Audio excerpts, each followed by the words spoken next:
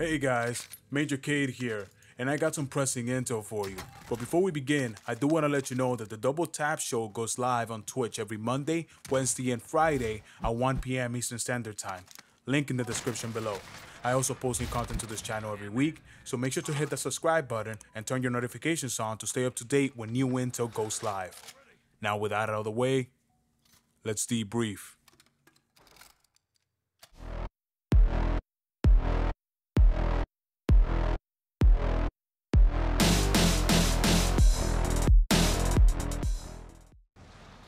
High compress is a way of thinking, with the sole purpose to stop you from rushing to your death.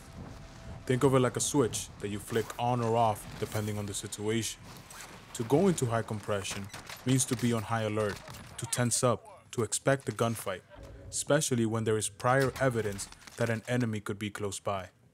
Make sure to pay attention to both sound and visual cues like windows raking, red dots on the minimap, enemy vehicles, footsteps, so on and so forth. You get it, the list goes on forever.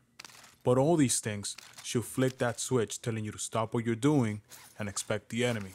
Because to know of imminent danger and ignore it, that's a fool's errand.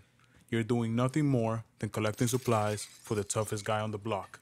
However, there are rules, laws if you will, when it comes to high compression, and there are no exceptions. These are the list of circumstances where you need to be ready for conflict, no matter what. First up are the points of interest. On the map, no matter the line of deployment, points of interest like scrapyard, quarry, downtown, hospital, superstore, and storage town will always be popular places, and if you're dropping there, you should be high compressed. Second is unsuppressed engagements. Whether you or the enemy are not running suppressors, a red dot will show up on both the compass and the minimap. Pay attention to this, because when the firefight is over, if you come out on top, you should assume that nearby enemies now know of your position, and if they are close enough, they will try to engage. Remember, not running suppressors is an open invitation to a third party. You'll be caught on the reload, or healing, or hovering over your enemy's body like a vulture, looting what cool weapons they had. Remember, winning unsuppressed gunfights does not mean safety, even if the opposite team is wiped. Third and last is when entering unknown structures. Use caution, don't rush in. Most of the time, the answer, whether an enemy is there or not, will be clear, as long as you're listening. Call of Duty is a game that is coded in milliseconds, and what I mean by that is that every action has an animation. Harmless all on their own, but when you stack multiple animations, then you start to lose time. Oh shit, gotta get off the X real quick. Fuck. Pop plates. Fuck. I'm not gonna let you get the chance. Where was I again? Oh yeah. Call of Duty is coded in milliseconds. And what I mean by that is that every action has an animation. Harmless on their own, but when you stack multiple animations, then you start to lose time. Time that is impossible to recover. You are willingly giving the enemy a head start. When rushing up a staircase in a full sprint, by the time you realize that an enemy is waiting at the top, you have to come out of sprint, then aim down sight, then actually aim, and however long this takes is up to human error, and finally pull the trigger, followed by every weapon's unique time to kill. Meanwhile, your footsteps gave away your location and direction, all adding up to your demise. But don't take my word for it. Let's do a quick example. But first, we're gonna make 4 assumptions. The first one is that you and the enemy are both using the exact same weapon, down to the attachments and all. Second, you both have full armor. Third, the enemy is already aiming down sights.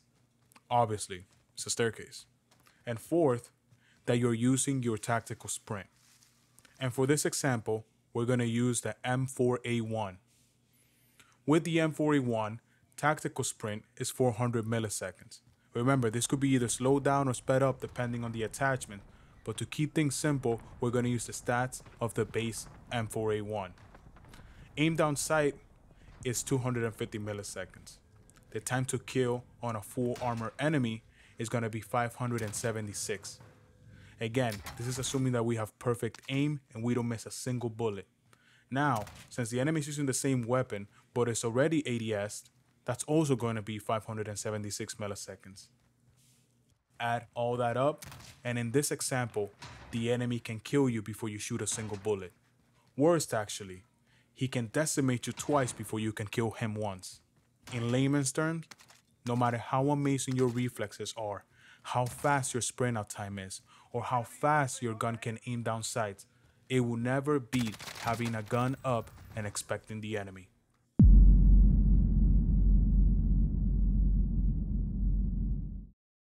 For these case studies, I'm not going to explain too much. I'm going to put the cue up on screen that made me go into high compression. And if that cue just so happens to be sound, I'm going to boost just that part of the video. That way you can listen. And then after that, just going to let the case studies do the rest. To the next location. Heading this way.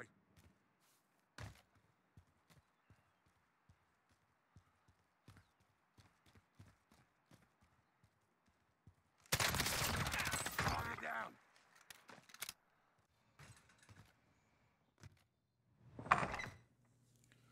Remember that staircase scenario? Yeah.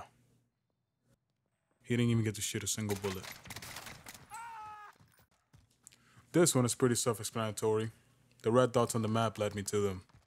Remember, unsuppressed gunfights still being third party. Friendly loadout drop on the way.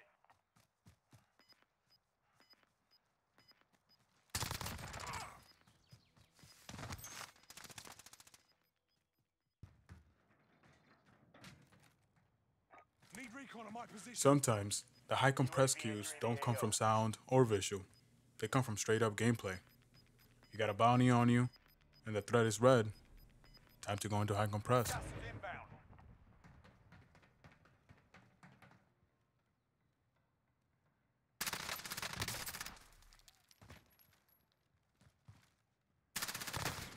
Enemy contact. Roger Be Claymore. advised, UAV is bingo fuel. RTB for resupply.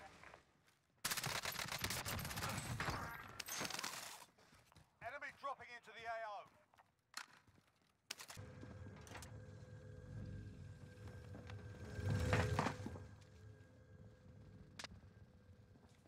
Notice how I'm willingly trading visibility and mobility for silence.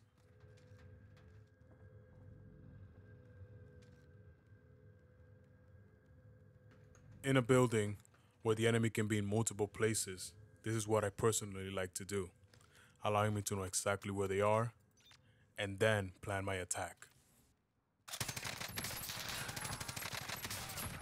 Target eliminated. Breaking glass at the start of the game, it's a big no-no.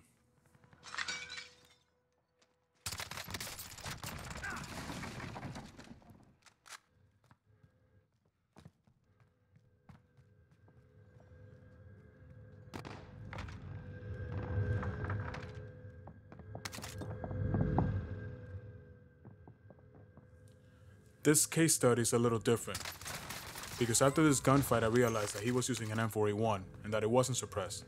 My next step is to silence the house. That means opening up this loot box. And then, just take a moment and listen.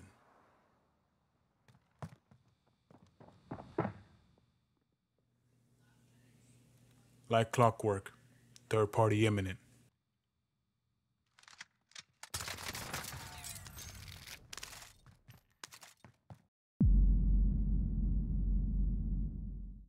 RTB for resupply. For this tactic, there's only two reversals. And the first one is dead silence.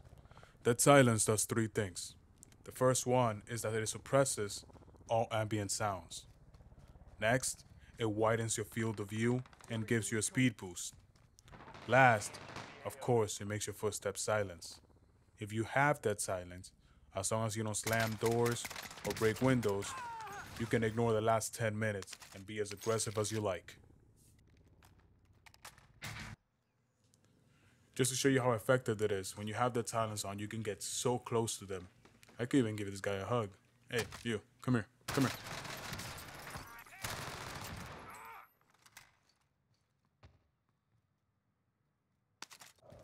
The last part to this reversal actually comes from reversing the law within itself. When you drop in hot areas, you can actually use sound to then lure the enemy out. I'm about to finish a scavenger contract, and I know that the minute that I open up this loot box, they're gonna come crawling out of the woodwork. Contract complete. All supply boxes located. Gas is closing. Get to the new safe zone. Requesting recon. There he is. Still active. Good hunting. UAV entering the AO. Call of Duty, inherently, is a game of sound and milliseconds. It's extremely difficult to traverse the map and not make a single sound. But that's the beauty of it. With almost every action audible, flying under that sound threshold is even easier, as long as you're cautious. It rewards the self-aware and punishes the clumsy. Your crouched footsteps, your door peeking, are all mere pin drops to a careless player and their grotesque movements. In that immense pocket of silence, that's where you thrive. Let them slam, stomp, let them break, let them give away their position, and they will never see you coming.